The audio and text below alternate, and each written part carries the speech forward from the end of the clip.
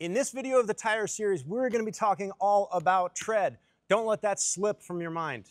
That was a terrible pun. Rock crawler all the way down to trailer tire. What's the difference? How much technology have they packed into this? All in this video.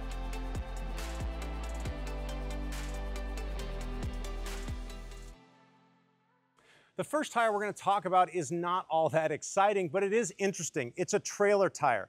A lot of folks never think about the tires they put on a trailer, or that trailer tires might be different from road tires or off-road tires. It turns out they are not interchangeable. You cannot put a road tire on a trailer, and that's because they have a totally different type of construction. They are designed to carry heavy loads for an extended length of time. Basically, they have a very strong sidewall, and they're not meant for steering input. Remember, a front tire like one of these here gets that twisting motion from steering input. It can actually twist and roll, whereas this is meant to stay straight all the time. Yes, as you turn, it's going to have a little bit of slip, but that's all on the tread face and the compound. So I just want to let people know that you cannot put road tires on a trailer. You have to put trailer tires on a road. Excuse me. You have to put trailer tires on a trailer, and not that you would ever want to, because it would look incredibly stupid, but you definitely don't want to put trailer tires on a van. Now that we got the trailer tire out of the way, let's talk about all the tires I have in front of me, and they all look very different, and I want you to kind of disregard the size for now. We talked about tire size in another video, and if you want to watch that video, you can see why you might choose a tire of these different sizes. But for now, I'm only talking about the surface of the tire, or the tread. Let's start with a slick tire. It looks vastly different from any of these, and that is because it has no tread whatsoever. It is totally smooth, because the goal with a racing tire is to maximize grip on an almost perfectly flat surface and in dry conditions. That's something that's important to remember as we get into a rain tire. Now, although this has no tread, it does have these small dots on them. These are actually wear indicators, and when you get through the wear indicators, you're actually going to have to throw the tire out. But often racing tires go bad before you hit the wear indicators. And if you ever wanted to know what racing and why it's so expensive, well, these probably last one session or one race, and you toss them. And you're talking about hundreds and hundreds of dollars a tire, and then you get into a higher racing series, and they might only use them for a lap or two. It's absolutely insane. The joke is, how do you make a small fortune in racing? You start with a bigger one.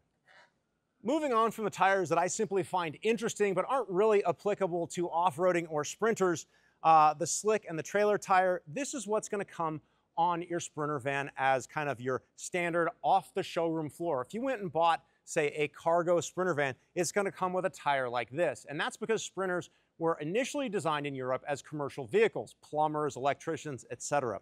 This tire is going to have a high load rating. It's going to have low grip, but a lot of tread wear, meaning it's going to last a long time on the freeway. It's going to be absolute crap in off-road conditions, and you're going to slip in sand and all those kinds of conditions, but for long mileage motorhomes, this is actually a pretty good choice. But if you're going off-roading, you're definitely going to want something in this area here. The other part I want you to notice about this tire is the lack of what I call side lugs. This is a lug. This block of material is called a lug, and this doesn't even have truly defined lugs. See how they all kind of run together? It's literally a hybrid between, say, a slick that is all flat and something like a rock crawler where you've got very defined individual lugs. So this is that kind of middle ground. And the reason you don't run slicks on the street, because you would get more grip out of this tire if it had no lugs at all, is water. And we're going to talk about that with this next tire. So again, this is what comes on like a Sprinter cargo van. It's great for high mileage trips, but it's going to offer you very little in terms of off-roading capability. And honestly, it just looks kind of lame. This is probably a tire that you've never seen before because they're incredibly rare, maybe unless you live in Portland. This is what's called a rain tire. It's also actually a good snow tire, and there's many differences between this tire and something like this and this. A lot of the kind of hardcore mud terrain or rock crawler tires you would think would be good in snow and rain, but they're not. But the real interesting part of this tire, I want you to come in real close. See how it's got lots and lots of channels. Now compare that to this one. So what you've got here is these lugs are not even split up, yet this has constant literal channels. And the way that works is, if you have a slick and the surface is wet, water that's under the middle of the tire might be squished to here, but it's still under the tire, meaning you have literally no contact with the road. Driving this on wet pavement is almost worse than driving on ice, and so these tires are only used for dry conditions. What the rain tire does is it uses all of these channels to make that water, say in the middle here, get squished right into a channel. So your rubber is actually able to drop through and contact the road, and it doesn't hydroplane nearly as much as something like a slick, which would hydroplane constantly. These little wiggly lines are called sipes. Sipes are micro channels that allow water to seep in, and it allows additional grip. So you can't really feel it, but hopefully you can see it. This tire is so soft that as I run my finger along these sipes, it's actually flexing and gripping my finger. It's pretty cool. It's kind of like running your finger backwards across a fish, how the scales in one direction are very smooth, in the other direction, they bite your hand. And so that's why a rain tire is so effective. The whole design is to channel water from the center of the tire out the sides through first small sipes that go into larger, basically canals or channels, that get the water off the side of the tire and allow for better grip. So a rain tire is going to have, or a snow tire is going to have a softer sidewall. It's going to work in cooler conditions, so it's going to be a softer rubber. It's going to have silica in it, and it's going to have these micro sipes that are going to help grip snow, ice, and water. Pretty cool technology, but very targeted at a single environment. Now what you've probably been waiting for. These are off-roading tires, and primarily you're going to be typically deciding between something like this. This is a BF Goodrich KO3. It is an all-terrain tire. This is a KM3. I believe the M stands for mud, but I don't really know. A KM3 is a mud terrain versus an all-terrain. So all-terrain, as the name implies, is meant to be a hybrid. Instead of having being a slick or having a bunch of sipes or small channels for water, it's got those, but it's also got big tread blocks. And then you'll notice for the first time, it's got these tread blocks along the outside of the tire. So this is going to be a great performing tire when it comes to on-road performance as well as off-road performance. And these blocks on the side of the tire are going to become critical when we talk about contact patch in the next video. Notice on a tire like this, there are no blocks or lugs on the edge of the tire because this tire is never intended to be deflated. What happens is, as you deflate this tire with weight on it, the tire actually flattens out and those lugs become part of the bottom of the tread. It's a pretty cool idea.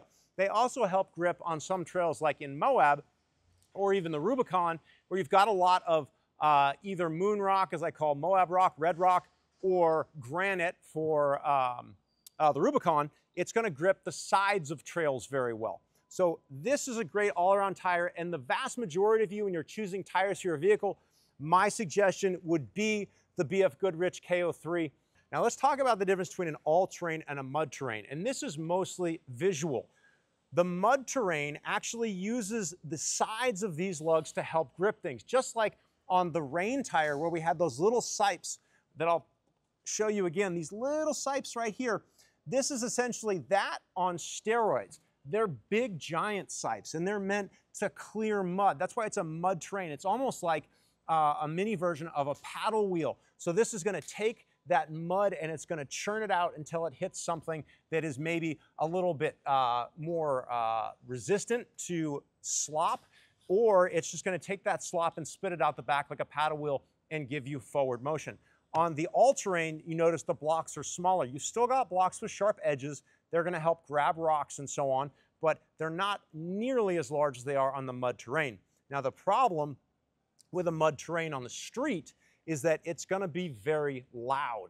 So you're going to get a lot of whirring. It's also typically going to be a softer compound because it's meant to go in mud and also more focused off-roading. So it's going to be a softer compound to be able to grip rocks and really do a good job off-road. It's going to be very comfortable and a very pliable sidewall, so you can air it down very well. And it's got big chunky lugs on the side. So it's really the evolution of the size of the lugs as you get more and more into the off-road tire.